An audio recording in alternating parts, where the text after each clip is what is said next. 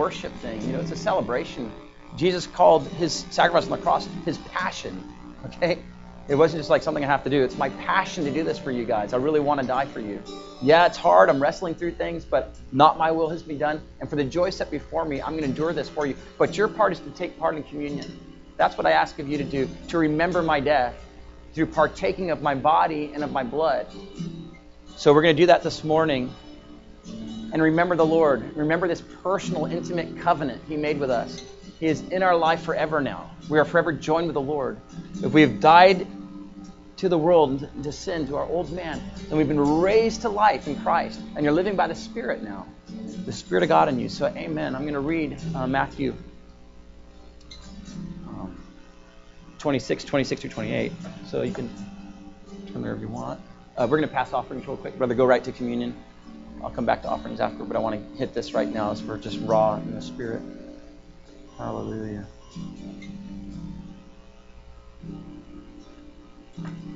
Amen. And it says this in Matthew 26 through 28. Yeah, you can bring up the slide of Jesus serving us communion. I kind of want to have that symbol up there in front of us. I'll wait for that. Yeah. So communion is something we want to have consistently in our life. It's not just something we do once every 3 months or 4 months. Some don't even do that, you know. And you can get away from it if you're not careful, but we want to be consistent with the Lord. And he said, as often as you do this, I mean, you can do it as often as you will. Do it in remembrance of me. So here we are. So here's the Lord. To remember him. It's about a personal connection with God here. And as they were eating, Jesus took bread and blessed it and broke it. It's a picture of his own life being blessed, taken, blessed, and broken for us on the cross so he can give life to us. And he gave that to his disciples and said, take and eat. This is my body. Then he took the cup and gave thanks and gave it to them, saying, drink from it, all of you.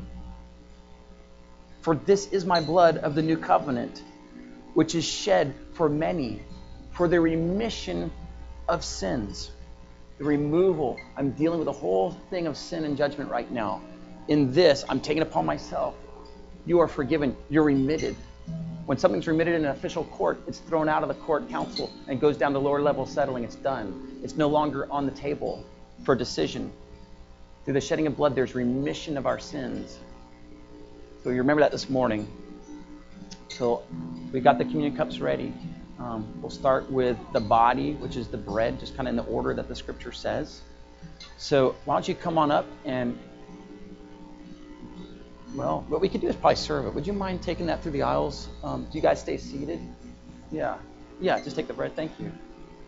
Someone can help with one. All right.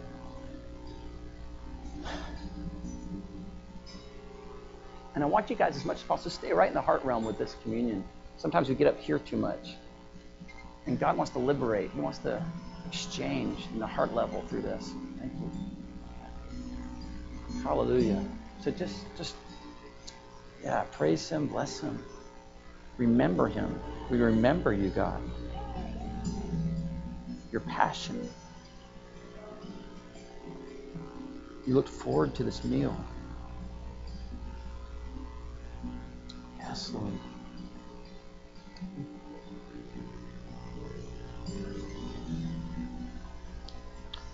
Hallelujah. Thank you, Lord.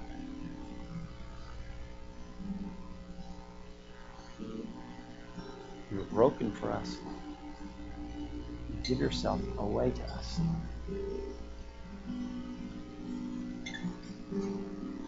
You're broken now, you're being made alive. You took our judgment for us, Lord. And with that, all the ordinances, all the law that speaks against us, you crushed it, Lord. And instituted a new covenant with your body and your blood, a living way, by spirit, by faith. Okay, good. So everyone has that. Let's just go ahead and...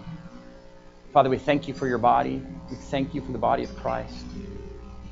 We thank you for the brokenness you endured, Lord, not just to make us think of how much you did, but to really bring forth life into our mortal beings, into our bodies, into our spirit. So, Lord, we take this, Lord, and if there's anything we need healing in our bodies, any areas of unforgiveness, we confess that and say, forgive us, God, for those things.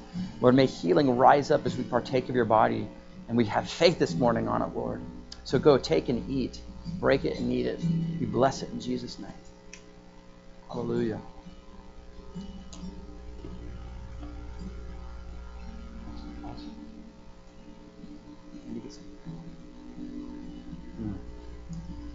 Yeah, don't rush through it. Just think about what this means to you. Hallelujah. I feel the power of God flowing right now. Thank you for your body, Jesus. Thank you for your body, Jesus. Receive it, Lord. We receive what you did. We thank you, Father.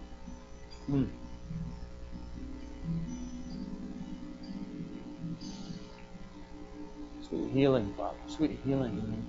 The bread of your presence. And then he took the cup. We'll get cups out to everybody here too. And something good in time and communion is just to think if there's any area in your heart or in your life where you need to reconcile with God on anything. It's not a promise to be perfect. It's a settling of I'm resting again in the finished work of the cross. I'm taking those things of my heart that needs to be surrendered, maybe afresh in a new way. And I just laid at your feet, Lord. Yeah, sure. And you're saying I'm putting a higher emphasis on what you did for me than anything I could have done to myself. The situation I'm in, the circumstance I've been in. I'm letting your body heal me. I'm trusting you. I'm being found in Christ.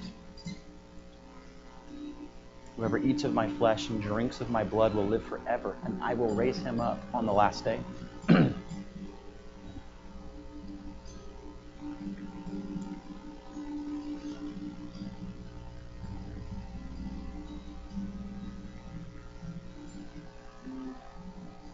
Lord, we thank you for the wine, the cup of wine, the cup of your blood. The remission of our sins. We're forgiven, Lord, in you. We've received life in you. So we bless the cup of the Lord. We thank you that it sits before us this morning. So much by grace that we're here. We're in your kingdom, Lord. We don't even know how that happened. It's just a blur. This life is just a blur. But here we are, behold, with the cup of remission of sins and forgiveness in front of our hearts. Lord, we partake this morning. We bless the blood of Jesus. We receive it, Lord, to the glory of God the Father. In Jesus' name. So take it and drink.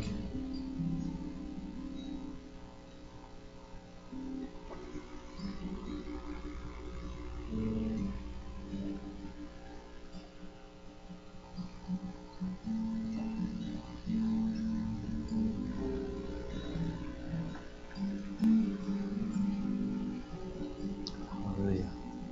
Thank you, Lord. So again, this backside is just the faith of God. He's just here. You can trust the presence. He loves you. He's pouring his love on us all morning. We just remember again the atonement. We thank you, Lord. Give you all praise and glory and honor forever. In Jesus' name. Amen. Hallelujah. Okay. Praise the Lord. Again, this is something I encourage you to take it home as well. You'll have a real intimate, like carve out 20 minutes to do it. Just put yourself at the table with the Lord and just be intimate. It's really powerful. When I have done that, I've had such amazing encounters with God, such peace and joy and love and awesome. So, hallelujah. Thank you, Andy. Amen. So we're going to go into the message now. Everyone feeling all right? Doing okay? Hanging in there? Good. Amen. Glad to be alive, man. We are going to take an offering. Yeah, we're going to take an offering. I wanted, Allison, if you wouldn't mind sharing a testimony. Okay, so we in the house, we really believe in tithes and offerings, not because we want your money, but because, we use the money to help around here. But honestly, it's a principle in the kingdom. As you know, anyone's been tracking with us, we teach on this a lot because I want your finances to be blessed. And I want you guys to be good stewards of the resources God gives you. It goes way beyond finances too. But as you begin to partner with God, then he begins to partner with us. And he does the impossible. We give our 2 fish and 5 loaves or however that was. and he gives us 5,000 to feed 5,000 around us. So we're learning to partner again with God, and that's what we lost in the garden. We got an independent spirit. So we're breaking that even by giving of our treasure, of our time and our energy to the kingdom, and watching how God returns it in this life and age to come. So an amazing breakthrough for Allison and Christian, something they've been believing for a long time, is a car. She actually has to stroll her baby to the workplace every week, every day that she's working here, and because Christian needs the car to go to work. And so they've just been praying, even thank you, brother, setting aside money for a car to come by faith and just trusting God. But they've been sowing financially and tithing and giving offerings unto the Lord. And in this house, I'm sure there's other places they're giving too, but they're trusting God with their finances. So it was an amazing thing. Allison, come on up. And she had this thing where she went up to her, was probably the last place she expected this to happen, but we pray blessing and provision to come as you guys are sowing. So go ahead and share. Probably loud enough, but just for the sake of recording. Blessing can come in some of the weirdest places. My dad's side of the family, sorry, this is kind of a long story, but God just basically took the whole situation and put a big bow on it. And but my dad's whole side of the family is Jewish, and they live up in New York. Well, my grandmother, she was 86, so she passed away 2 Tuesdays ago. Yes, and it's actually been that long. But she had a 2007 Toyota Camry with about 40,000 miles on it, and nobody else in the family really needed it. And so first off, God provided with getting me and my sister plane tickets that we originally thought the cheapest was going to be about $560. And somehow, by the grace of God, my mom was able to find, for the two of us, after taxes and everything, about $786. So it was about $200 less per person than what we initially thought. And last minute too. Last minute, I was gonna say that was last minute purchase, basically the day before we were going to be leaving. And then my family, like my brother and my sister, we went out to eat as soon as we got there, and without me asking or anything like that, they decided they were going to pay for my meal. So that was another blessing in and of itself. And then my family the next day after the funeral, we're at my grandmother's house all eating and everything, and basically my uncles, my dad, and my brother and sister basically surround me and say, nobody else needs the car but you get to have the car. So my grandmother was also the kind of person that she was able to pay for it in cash when she bought it. So there's no car payments. And so next week, my dad and I are going to, not next week, in a couple weeks, we're going to be flying up to New York, and then we're going to be driving it back down. So can we praise God for that? Yeah. Come on. Awesome. It's amazing. We get so desperate. We're so intense with our prayers for the breakthrough. But when it comes, we're like, oh, cool, it's crazy. But do we come back and say thank you? Sometimes we just need to make sure that we say thank you to God. Even though we're happy and blessed in the moment, we're like, praise the Lord. It's good to say thank you. So, Lord, we do thank you for the miracle you provided for Allison and Christian. They've needed this, Lord.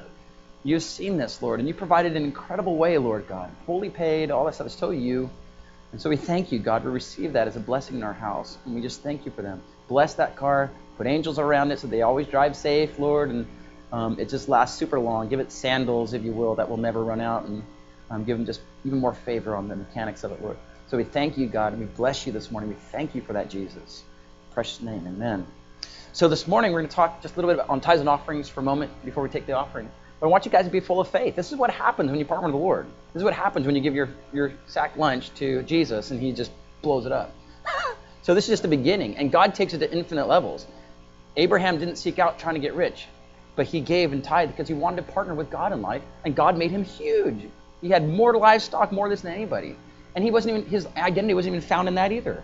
He kept, I want the promised son. Where's the promised son? Where's you and me? Where's our journey? And that's beautiful. But God has no problem giving that, especially as you give to others and you're generous with it. So when we love because we receive love, right?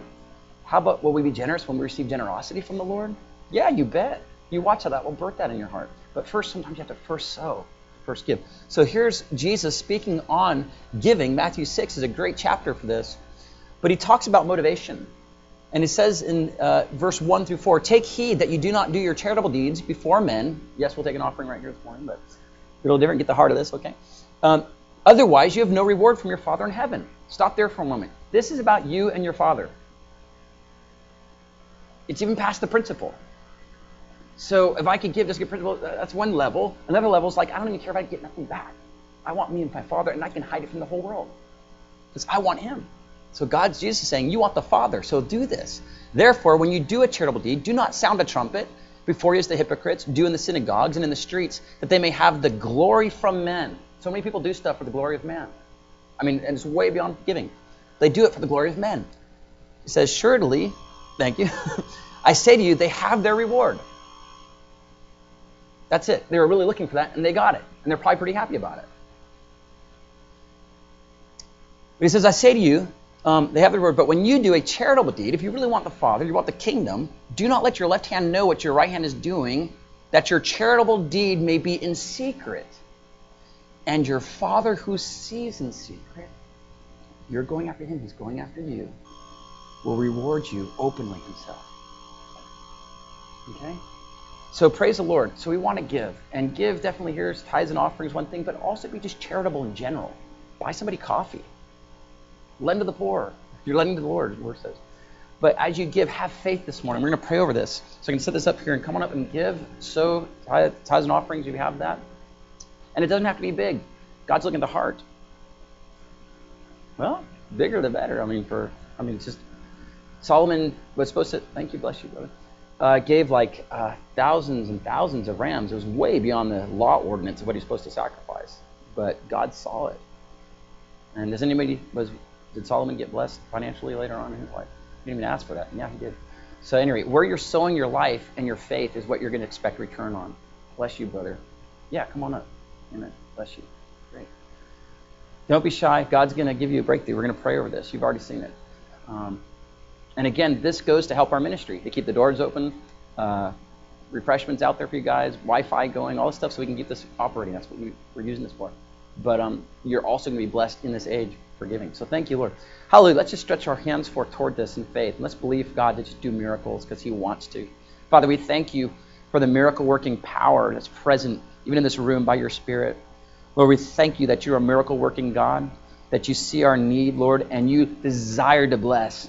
You desire to overwhelm us, Lord, shaken together, pressed down and flowing over, God. So I pray, Lord, an extravagant, abundant return on this investment. Lord, not just to be rich, not just to be having money, but Lord, but to really see that you are one you can partner with, Father, that you see what we do in secret. Lord, you bless us, and that you take over our finances. And Lord, I pray for a double portion of wisdom as increase comes of how to steward even more faithfully before you, to love people, to be generous of spirit, and to help the world, Lord God, while we have time. So we thank you, Lord, in Jesus' name.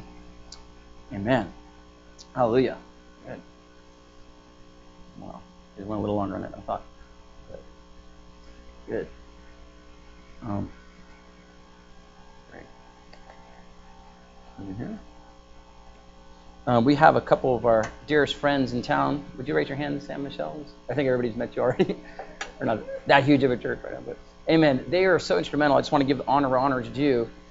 We probably wouldn't be in Alabama without them. We were in a very difficult time in California, marriage-wise, and it was just tough. It was really tough, kind of first few years of marriage, and that's when infatuation wears off, right? And all of a sudden, I leave my towels around on the floor everywhere, and she's upset about it, and I'm like, what? No big deal. I always set it up, she takes over. Yeah, much bigger than that. But that's a simple way. Yeah, so much more, and it's kind of like, do we really know who each other is? I mean, you're not who I thought. She kept saying, you're changing. I'm like, I'm not changing. I'm trying to grow. I'm being faithful to my job. What am I doing, But there's things. It was like, I don't know what it was. Just we're getting to really know each other because you put your best face forward. So at any rate, Sam and Michelle, yeah, they bailed us out. I'm like, Sam called Michelle, you got to go hang out with Rachel. I'm going to get with Justin. I wasn't in a talking mood at the time. Oh, it was really hard. But Sam broke through to me.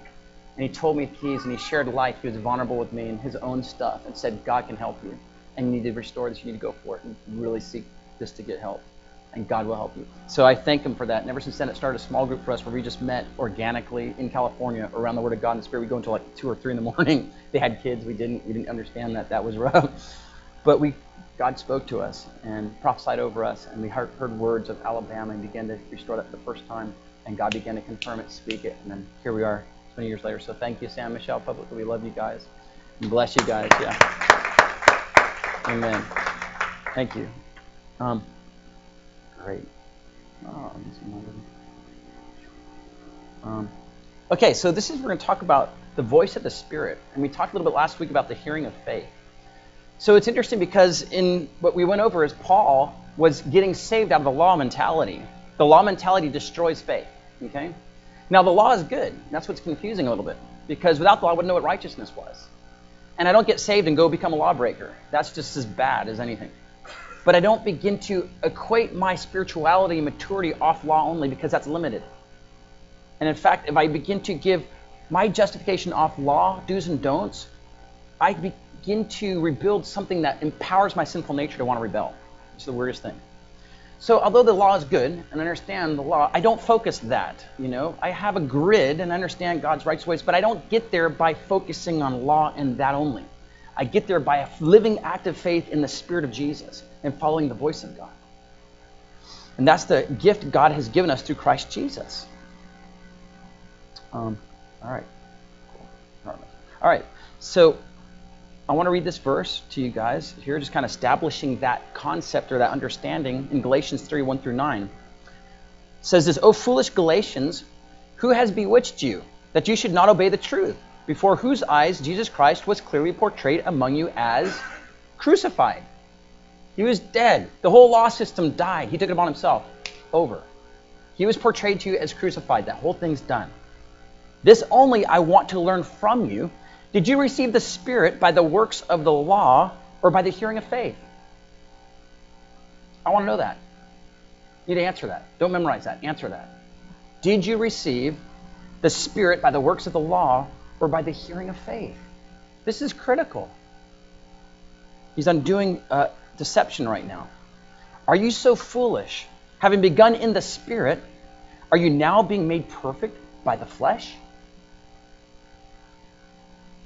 Indeed it was, and it says, have you suffered so many things in vain? Because you didn't turn to the law when you got saved. You turned to Him, to Jesus Christ. And you suffered for it by the hands of those who are under the law. So did you suffer all that in vain when you did that? Now that you're back under the law? Seeking to establish righteousness of your own? That's what he's saying here. Therefore, he who supplies the Spirit to you and works miracles among you, all the stuff of the kingdom, all the manifestation of Jesus on earth in our midst, and now moving in the church, does he do it by the works of the law or by the hearing of faith? Just as Abraham believed God, and it was accounted to him for righteousness. He believed God. I believe the report. Therefore, know that only those who are of faith are sons of Abraham. So what is the hearing of faith? What interesting stuff he's dropping. Because I thought the law came from God. And I thought by building that, we're supposed to study that and understand that. Yes, we are. But it doesn't save you. It doesn't deliver you. It was given to expose you. It was a tutor, what Paul says, to bring you unto that perfect thing, which is Christ Jesus. Now, if we hang on to the book and we miss Jesus, they did that. Moses we know about. Abraham we know about. But who are you? I'm not switching. I have no room for the witness of the Spirit, the voice of God active in my life right now. That's even though I can't. And yet if they're honest, they could see it. Jesus prophesied himself all out of the Old Testament in the road to Emmaus. But they couldn't see it. They were stuck in a form of building law by the mind. Studying this, but it's not transforming me. In fact, he had so much rebuke for hypocrisy. It's one thing to hear things outwardly, but not have the interchange. And this summer, God's taking us into deep interchange. I know that by the Spirit. But if we don't allow ourselves to move out of just knowledge-based theology and mental assent understanding of just what the Word said, which is good, we should have grid, and it doesn't translate into me hearing God and me obeying the Spirit of Jesus, where am I going to end up with this? I'll probably have a limited understanding that's here and very controversial to anybody who thinks otherwise. And now I've moved from a place of faith and love and joy that can be tested by the Word into a place of judgment because you don't measure up to my standard. And I refuse you and I reject you. Well, that's big stuff. But hearing the word release salvation, miracles, and signs and wonders. Jesus, we're going to go a couple of examples before we close. Jesus brought forth miracles by his word. Active living word. He didn't go up there and say, here's the Torah, get it done. He became the living word expressed, the voice of the Father, of the Spirit released to this generation he was with. That's what your calling is. You're supposed to know the word, but then be the active voice of God to unlock revival, to unlock the healing, the miracles, signs, and wonders. You are called to this. Not just to believe it can happen, but to flow in you. You're going to do it. You have no choice. My prophet says, you have a choice, but we're contending for this realm. Number 2, everything in the kingdom is accessed by faith. Everything. There's a whole chapter in Hebrews dedicated to those who are, by faith, conquering kingdoms, subduing enemies, raising people from the dead by faith. Abraham received his son back from the dead, or Isaac, which is the type of Christ, by faith. So faith accesses it. You're saved by faith. You're saved because you heard the report of Christ, and you began to feel something in here. You didn't know anything, typically. I might have heard a few, but I didn't know the depths of the word until I got saved, really. But I felt this, and I knew the report of whatever they're saying about Jesus is real, and it's affecting me at the core of my being, and I'm going to believe this. I believe the word. And I got saved by the hearing of faith. Someone preached it. And so by faith, you move in these other realms. And by faith, we're going to move in these other realms. I want to see you guys moving in realms of healing and revival. In your office, in your workplace, in your campus, where you go every day. Here is great. I love miracles here. But I really love them out there a little bit more. You know what I mean? That can shift our city. As a house of prayer, we're contending for a city-wide shift, not a church increase or growth only. That'd be nice. More of you guys. I love your faces. I love to hang out with you guys. But we want to shift this place together. We're going to do it together. I think this morning in worship was awesome because I felt we went into a decree realm, even with what the second song. I forget all the words on that. But I felt a shift. It was an intercessory decree by faith. And you watch it begin to manifest. Okay, so number 3. Okay, basically we'll finish up the principle here in Hebrews 11. Faith can move off a couple things too when you're hearing faith, you're hearing of faith. One is by principles. So I understand the principles and I have a faith that these are right, that the word of God, that if I sow, I'll return, if I love, I'll get love in return, all these different things. He who shows himself friendly will receive friends. So there's principles. But it doesn't necessarily mean it's an active personal word right now, but it's still good things to kind of understand and have a grid for and do. But faith can also move off inspiration in the voice of God. This is the difference between what we call logos and rhema. Anybody heard of logos and rhema? You know, that's pretty common. I don't know if we throw those words around as much these days, but when I was in college, it was all over the place. That's a logos word. But you operate in both. It's not one or the other. You operate in both. Logos is more coming from the stem word of logic, but it's like principle, ordained truth, already established truth that's already there, already in the room. It's established that God, Yahweh, is Lord, at least if you're a Jew. Now, Jesus being Messiah may not be established to me yet, even though he is the Word of God. But by revelation, I get that revelation for whatever reason. So Rhema comes in and brings the witness and the living active word upon your life to believe. So Rhema is what I call the personal revelation. So we'll see how this manifests in these 2 examples here and how God wants to do this in our life. This is grid. The scriptures is grid for you and me. It's not a story you memorize, but it looks different when you walk around the earth. This is, as much as we want to know what happened, we also know what can happen as we read the Bible and how we begin to discern the voice of God. Peter, in this moment, we're going to talk about with the fish and the great catch he got, didn't know he was Messiah yet. He didn't confess that yet. All he saw was some rabbi, some spiritual man. Others are saying, are pretty excited about, but I don't know. And this man is teaching things that are really good. They sound good. But then he says things that I don't even know if they're in the Bible, but he's telling me to go do something and like to expect something huge to happen when I do what he says. Okay? Wild, right? So this is the story here. This is the moment of history right here with Peter. It's his first interaction with Jesus. And you'll watch how this marks his life throughout his ministry. When he had stopped speaking, he, Jesus, said to Simon, launch out into the deep and let down your nets for a catch. So what did he do? He stopped speaking. He was teaching. Teaching probably the truth, established truth, right? He brings some more context, understanding. Then he goes to Peter and brings a personal revelation. You, Peter, go. Launch into the deep Everything Jesus says is loaded. You can hit it from a million angles. Go out into the deep and let down your nets for a catch. What's Peter doing? He had just come back and gave his boat to Jesus to preach. He's done fishing, and they caught nothing. This is what he says. But Simon answered and said to him, Master, we have toiled all night and caught nothing. How many have felt that way in your life? My gosh, we've been praying and interceding for revival for 7 years now. I mean, I'm expecting not just a little more anointing. I'm wanting full-blown citywide outpouring of the Holy Ghost that hits the nations, okay? That's really in my heart. I'm believing for that. Every time I pray, I'm feeling that, I'm sensing that, I'm going for it. And I'm contending, and it's been all night long. And there's times we don't feel like we see much of anything. I'm working established truth. And the word of the Lord will come to us and speak a divine timing, a divine directive. That's what happened for Peter. So Peter, I love him because he's honest. That's what Ann was talking about, being sincere. But then he's also obedient. Master, we have toiled all night and caught nothing. I'm the fisherman, you're not. I know this stuff. I've been out there. I'm not going to go back out there. That's what he's really saying. He's a little bit offended. But nevertheless, at your word, I will let down the net, which means everybody off the boat, everybody back on the boat, get all the nets and go back into the deep.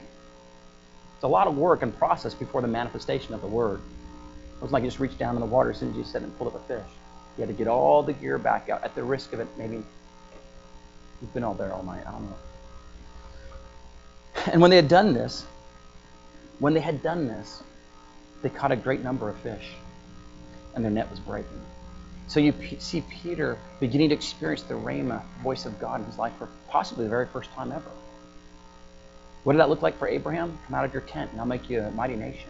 And at some point, you're going to have to move off just simple grid and knowledge of the Bible to trusting a word of the Spirit to you. What's that voice sound like? What did Jesus sound like? Were any of you there to hear what his voice sounds like? I wasn't. And you know how many times I've said, if Jesus just came to my shore personally, I would believe. Has he ever come to my shore personally like that? No. And I wrestled with that with my calling. Because I'm like, surely if he showed up, I would drop my nets. I was in the middle of a work. I was doing business. I had a lot of things I had to figure out in the natural realm to get myself point A to point B to point C. And I was getting a sense, even with Sam Michelle, that we're having to move back to Alabama. I thought I was done here. I love Alabama, I love Auburn, but I want to come back for a game maybe once in 10 years. I don't want to move back. I love Auburn, but I was in California. You could best malls, best shopping, all that stuff. But I needed to know because this is rising up in my spirit. We're getting prophetic word. The active voice of God's coming in our direction. What do we do with it? I could easily see how it could keep going without it. And I could see how it could be blessed. But this word's on my shore speaking to me. Go. So by God's grace, we pray. And I've learned of anything, married couples out there, you've got to get in agreement before you do anything, or else you'll be up night putting coffee on it till the morning. But at any rate, I'm talking about, but we had to pray. Okay, Lord, keep confirming. And he began to confirm more. But then we stepped out, and things just parted. And as we did, then he spoke some more. So I was praying up at Bethel, and we had one more final sign that was dropping. I just want to share this to give you guys encouragement. Because God can speak. Again, the question of his voice is not just what does it sound like, what's it look like, so I can define it in this one little box, and I'm only going to obey when that box thing shows up. No, it's what does it not sound like. So you're not just dialing in on a form, you're dialing on a fragrance of the Spirit of God. He could speak through your friend. He could speak through a billboard, but you're catching it by the Spirit. He could speak to you by the time on your clock. I've woken up and looked at my clock, the Lord said Romans 3:20 or whatever. And I'd go look up, boom, it hit me. So there's just a myriad of things, but it's catching the fragrance of the active rhema voice coming to you. And it's coming to you. Today, if you hear my voice, not read my word, today, if you hear my voice, don't harden your hearts. So you are hearing, you're called to hear, and you're probably already hearing, you're just not understanding if you're missing some things. Or you're getting frustrated by delay, what seems like delay. At any rate, so I went up to Bethel, and Chris Valaton, everyone know Chris Valaton? He's amazing. You got to podcast him once in a while. He's got some really good stuff. But anyway, he was up there, he preached a sermon called Killing Giants, one of the best ones I think I've ever heard, and it's so applicable to me. And he said just about David running to the line, it wasn't just like he walked up there, he ran with faith, and he decreed and declared, and just so much stuff about that, and then he threw the rock, And so to me, I'm just like, man, that's it. I feel, Lord, and I was praying all this time, like, Lord, how do I know when you're coming to my shore, like Peter saying, drop your nets and follow me? Because I'll do it if I know it's you, but I can't if I don't, because there's a lot of good reasons why I should be doing what I'm doing right now. And so I prayed that. And then this message came, and I felt, you know what? I think maybe that's the Lord for me. He was so strong, so on point, so perfect, spoke to me. It's like thousands of Bethel people there, and Chris is just talking to me, having a conversation. I'm like, what? So Rachel and I, we agree. We're like, no, that was amazing what happened there. So we're going to go, and we go back down the Bay Area. It's about a 5-hour drive, whatever. And as we're going down there, I'm like, no, I really feel like God has spoken. All these signs have measured up, and we're in agreement. I just think, she's like, I'm in agreement too. We really are to leave, drop stuff here, and go to Alabama and see what God has for us. We didn't know House of Prayer either yet. But we're going by faith, following the voice. So as we did that, we're driving along. We made that decision. We said, thank you, Lord. Thank you for meeting us. It was a wonderful time at Bethel. We enjoyed it so much. And as we're driving, all of a sudden, this truck pulls in front of me. And I'm like, wow, cool. I'm this old blue truck. But for some reason, I love personal license plates. I think they're so cool. And just sometimes they're horrible. Sometimes they're good. They're clever. So anyways, I'm watching this, driving behind about 2 miles. I finally look at it, staring in front of me. And it simply says, F-O-L-O, or coming this way, M-E. Follow me. I'm like, oh my God, that's amazing. I took a picture of it while driving. Don't take pictures while you're driving. But I did, and I Facebooked it. I'm like, this is nuts. You have no idea where I've been praying, where I've been earnestly desiring to hear. But I need to know it's not just me. It can't be something else. I got to know it's God.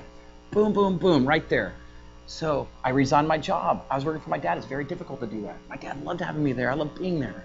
It's part of it. It wasn't my passion or my calling, but still. So I had to turn the resignation letter in, because it can't just be a 2-week notice when it's your dad, okay? And so when I did it, I told Rachel, I dropped off very hard, and I said, Rach, I threw the stone today. Not toward my dad, but toward this whole thing that was blocking me from my destiny, right? In Christ. So there's an action point I had to take on the backside of the follow me. Peter had to go out and got a catch of his life. But guess what he did? What he didn't do is start a big old fishing business. He dropped everything and followed Jesus. And he gets the first 3,000 person catch in Acts 2 in the outpouring. He let out for a deep then. He got a boldness. When God moves, I move. Things are done. There's a harvest. Okay, so that's Peter. Next one real quick, and we'll finish with this. But I encourage you guys, at some point you're going to hear this voice, you're going to have to trust it, test it, go with it, be open to it. It'll keep your faith alive. If you kind of set out your own path and just keep God as a realm of history and theology, you're going to fade out. It's going to go cold. You need a living vibrancy in your faith. So this is Philip. He's an Ethiopian believer, or not Ethiopian. He's a believer. He saves an Ethiopian guy, baptizes him. He's amazing because he's moving in the realm of Christ, in faith. And he's at such a level, there's distinctions on his life that you don't see on everybody else. But I believe a lot of people are moving this, and to this day, people are moving in these realms. But it said this is Philip. Now, an angel of the Lord spoke to Philip. Was that Logos or Rhema? Rhema, exactly. There's nothing in Leviticus 2 that says, and one day thou shalt be an angel that talks to Philip on the road. That would be easy, right? If you read it and remembered it. But you're not living up here off history and memorization. That gives you grid for what God does for you now. He hears an angel of the Lord speak to him in the New Testament, saying, arise and go toward the south along the road which goes down from Jerusalem to Gaza. This is desert. So if you can break down geological stuff, I'm probably a little bit more difficult than you think or whatever, but he does it. He arises. That's a whole other key when we talk on the angelic realm and understanding communication from the spirit realm, which we're going to cover this summer. He arises from that, meaning he's laying down in a place of rest. Okay, that's a major key in receiving from the Spirit. Okay, you got to rest and wait on the Lord. God can sovereignly get you whenever he wants. You don't have to do nothing for that. But if you want an active place of hearing God, potentially you got to get in your secret place and listen. So the angel says to him, arise now and go toward the south along the road which goes from down from Jerusalem to Gaza. This is desert. So he arose, action point off the voice, right? Action point. So many of us love Revelation, just stay there. But what does it got to do with this? Something Sam teaches very well. It's like we read the word. Now what is our action point behind just reading the statement of Christ? Okay, let's do it. And so he went, arose and went, and behold, a man of Ethiopia, a eunuch of great authority, under Candace, the queen of the Ethiopians, who had charge of all her treasury. What a person to find. And had come to Jerusalem to worship. The cool thing when you work with the Spirit is he knows everything. You don't know nothing. I'd go find the guy who's probably in the death metal band that hates Jesus. I don't know. Hey, there's my guy, you know. And maybe that's the Lord, and you can leave. But it's neat when you start to hear, you start to trust, and you go with the Spirit, and He's setting everything up for us. That's the walk of faith. So he goes there, and he finds this guy. And he comes to Jerusalem, was returning back to Ethiopia. And he said he was sitting in his chariot. He was reading by happen chance the prophet Isaiah. What a divine encounter. Wow. Wouldn't that give you more boldness? So when he sees this, he finds him, sees him in his chariot. Then the Spirit said to Philip. Isn't that interesting? There's an angel in the spirit realm, and now the Spirit is speaking to him. None of this is something where Jesus wrote down something years ago and said, do this, Philip, when you're born. This is active, real-time instruction, direction by the spirit realm. You have to go here. You cannot get around it if you want to progress in faith. You will not do it. You must begin to test God in these areas and listen and step out and risk. So Philip ran, or the Spirit says, go near and overtake this chariot. Isn't that interesting? Well, I thought the angel already said, go get the guy. But now the Spirit is speaking in the Rhema, go overtake the chariot. So he ran, and he heard him reading the prophet Isaiah and said, do you understand what you're reading? What a great way to break the ice, right? Do you understand what you're reading? Hold on to that for evangelism. Find somebody doing something spiritual and break into it and say, hey, do you know what you're reading? It's a great key right there. Boom. Just throw that out there. Next one here. So he goes and he blows those voices. And what we see later on is that this guy says, I want to be baptized now. I don't understand it. Show me unless someone tells me. So man is involved with this. Why don't the angel just talk to the Ethiopian and the Spirit just get him? Because God's using us. That's another huge key. He wants to use us. He's restoring not just this, but this. So he does it. This Ethiopian gets baptized like right there, right on the road. Doesn't even wait for the pool in Jerusalem or go back. Right there, bam. Baptizes him, and then he takes off in the Spirit, transported 8 miles to Azotus. That's a whole other sermon.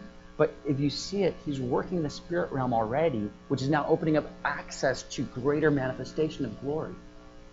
Right? But he's faithful with a little. You'll get what? More.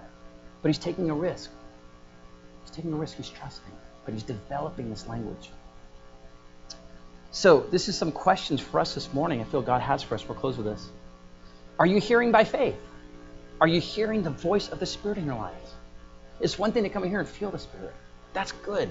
I love to feel the Spirit. But are you hearing? When he shows up in the room, does he just show up in the room? What if I want to go hang out with Joel? I'm like, Joel, let's go hang out. And I go to his house, he lets me in, I sit down, just stay there, say nothing. And then I get up about 20 minutes later and walk out the door. Thanks for coming. I guess that's all you want to do. It's kind of weird. God's way more relational and personable than we are. So when God shows up in the room, do we ask him, why are you here? What do you want to do today? Do we get personal, intimate with him? Nobody showed up at my house and said nothing and walked out 10 to 20 minutes later. Nobody. But we treat God like that and we're okay with it. We kind of tune it out. As long as we feel his presence, we're good. We've had a connection. Maybe we're being healed. Some things are going on in our heart realm, but we're not getting communication or directives from it. God told me this is like, when you get in my presence, ask me stuff. Would you talk to me and trust I might tell you something? Instead of just delight always just in my presence, that's great, but you can stay there your whole life and never progress in the things I want to take you into. So are you hearing the voice of the Spirit in your life? And that's personal, you guys. You got to pay the price to ask him to speak to you. I can't just lay hands on you and you get it. This is your walk with God. By your faith, you stand. So you got to learn to test it. I got to try it, see if it's God. Write it down. Take a notebook. Say, Lord, this summer I'm signing up to hear your voice and to learn it for real. Number 2, does the voice test true to the Logos? So yeah, we're moving in Rhema, but we never get away from the Logos. It can never contradict. That's our grid to understand it's valid. If Philip heard the voice of an angel speaking to him, I'm sure at some level he's like, well, this is normal if you understand anything about the history of the prophets and the Torah. Angels exist. And they're God's messengers, the holy ones. There's fallen ones, but there's holy ones. The holy ones would never commend me to Christ's gospel or speak that. So I'm testing. Things are lining up. So you have a grid for the Logos to get a grid for the Rhema. They work together. It's like the mind and the heart working together as one. If you're only in the Logos and you block the voice, you'll miss. If you're only in trying to hear this, but you're not reconciling this, you can go almost anywhere. You could be easily misled. You need to test all things, try all things. So number 3, are you mixing the voice? If you're getting that voice in your life, are you mixing with faith? What are you doing about it? Man, God gets me on this one all the time. I love to hear. I love to see. And the voice of God, by the way, is not always just the voice. You're seeing visions. Those speak. Micah said, I'm going to look to see what the Lord has to say. I'm going to look for my rampart to see what he's going to say versus I'm going to listen and just try to hear. So the communication arm is very broad, big. I'm perceiving the move of the Spirit. I'm perceiving what he's saying. So when you get that, what are you doing with it? And what if it's like, okay, I saw myself in a vision 10 years from now, like ministering in Africa and doing crusades and stuff. Okay, cool, great. Well, I'm like still in the middle of school right now, and I have no release from my job. Okay, so then I guess I have nothing to do with that word. No, you don't. You don't make it happen, but you can prepare yourself for that word to manifest. You can partner with it by faith. If the Israelites had really trusted God was going to take them to the promised land, you know what I'd be doing? I'd hope that I'd be doing this. I don't know how bad the culture was that like pushing toward unbelief out there in the wilderness. But I would have been like practicing my sword fighting. I would have been like understanding how to cultivate a garden. How do I build a vineyard? How do I like build a home? Because I'm going to my promised land one day. And right now I'm going to prepare, so as soon as I get there, it's going to happen. I'm going to build what I'm doing by faith. Even though I'm not there yet. Nothing wrong with that. Preparing by faith. Another thing you can do by that is by prayer. I can pray. Even if it's not time yet, you can pray into these things. And soak it. Sow the seedbed of prayer with the prayer of the water, right? Water and the prayer. So that's a question to you. What are you doing with the voice of God spoken to you? Many of you have received prophetic words here already. Many of you guys have also had just the voice of God in dreams and visions already. How are you stewarding that? Are you even writing it down? Do that. You watch, you'll get more. You're going to activate this more, but you've got to exercise this part of your life. And then finally, or two more, are you willing to risk? That's probably one of the hardest ones. Because immediately as you start to step on like faith or something like this, what if I'm wrong? And what if I'm doing it and the guy who says, man, you're crazy already, that's not going to be work. That's not God. There's no guarantee no one's going to resist your word from God. I'm telling you. As soon as Peter said Jesus was Messiah, Peter also said, don't go to the cross. You know? So are you willing to take a risk with what you hear? And if you are, I can tell you're in the realm of faith. You're moving by faith. You're trusting and you're learning. If you're not, you're still in the law. Because there's fear more governing your choices in Christ than faith that He'll deliver you and take you. Does that make sense? You've got to get this, you guys. Finally, what is God saying to you and what are you hearing today? What's going on in your spirit? Did you get a dream last night? Did you get a vision? Did you get a sense that God was pointing something out, even in the worship time? God speaks to me a lot during worship. And it's a lot of exposing going on. This heart issue needs to kind of go away. That unforgiveness is just taking a little too much root and get out. I can't fool it. And yeah, I might not hear Him say that. I have to actively put aside things that can explain or evoke those emotions that send me in a tailspin, okay? But I'm responding to the voice of God and I'm putting an action plan on. I'm not going to talk about that subject today. Even though I want to and I feel a holy righteousness. I'm trying to figure this out. I can't do that. It doesn't get solved that way. I've got to give it to God. Cast my care upon the Lord. And that's what I'm going to do. My action point is to not go in that conversation. I'm going to shut it down politely and lovingly. I'm not going to put my mouth on it. So what's God saying to you? What are you hearing? That's what I feel God's leading us with. And even if it's the smallest thing, what is the action thing you can put on it? Just by faith, because you've got to start growing here, you guys. We can't keep crying out for revival and awakening and outpouring and then going to the nations without getting these in our spirit and learning to walk like Abraham. Because you're by the faith of righteous Abraham, believing Abraham. Something the Lord spoke to me over the house. He said, the kingdom of God is within you. We know that's a scripture, right? That's a logos. But He's bringing a rain, a hardcore on you right now. That is in you guys. There's a revival in you guys. It's you. And we so often say, if I could just get over there, I'll get revival in my life. I can just get, it's inside you. God's about to break open Auburn with a mighty torrent, wind of His Spirit that's been prophesied for years.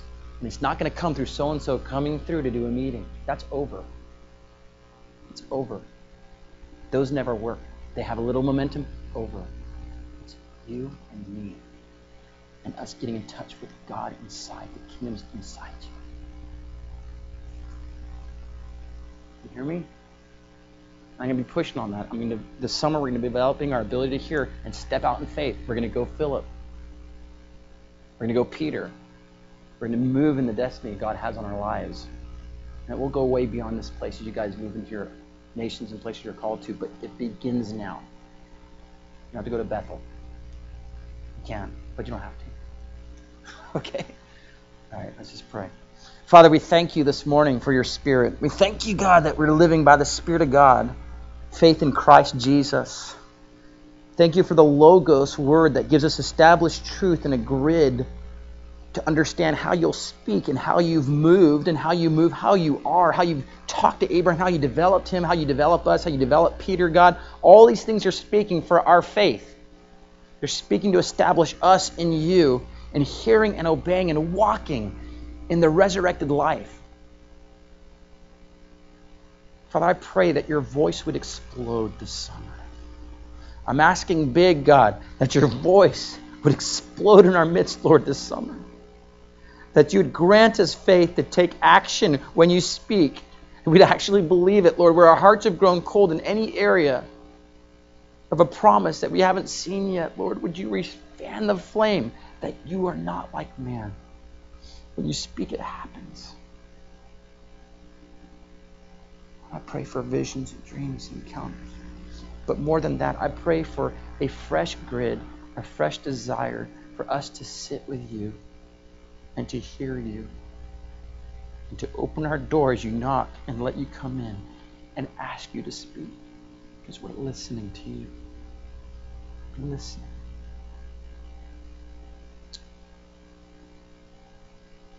Thank you, Father. We bless you this morning. In Jesus' name, thank you.